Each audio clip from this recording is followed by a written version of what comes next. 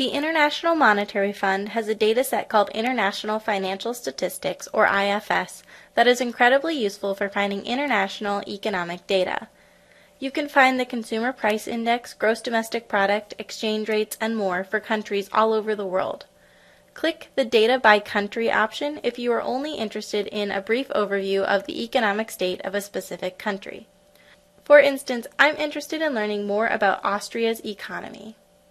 By clicking Country, I can limit to a country of my choice. The graphs will automatically update. I can click the wheel icon in the top right corner of any graph to share, print, or export the image.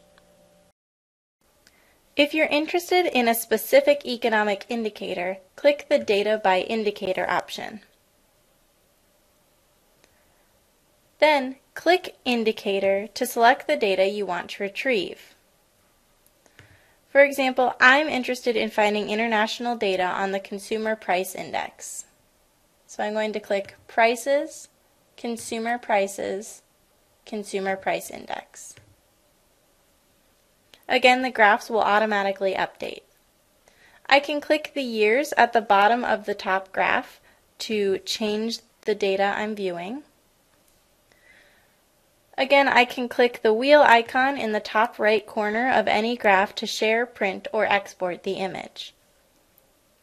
If you want to save the bottom graphs with more detail, you can click the countries you're interested in and click Show Hint.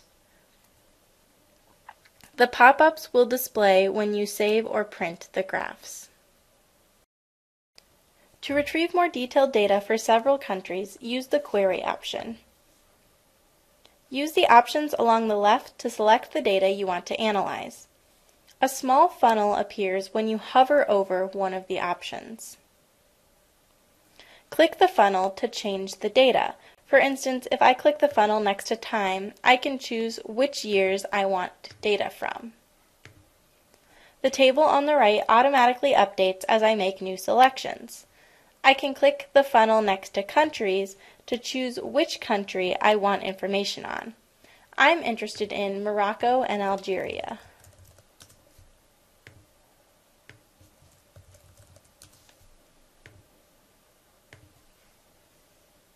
Finally, I can click the funnel next to Indicator to select the economic indicator I want to analyze.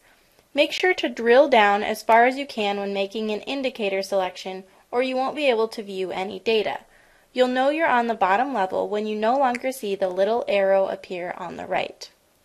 I'm going to select Prices, Consumer Prices, and finally Consumer Price Index. Once I have selected all of the data I'm interested in, I can use the options along the top of the table to modify how the data is displayed. I can display the data as a bar graph, pie chart, and more. I can even change the colors of the graph. I can modify the title of the graph. And when everything is formatted just the way I need it, I can click the wheel icon to share the data, print it, or download it.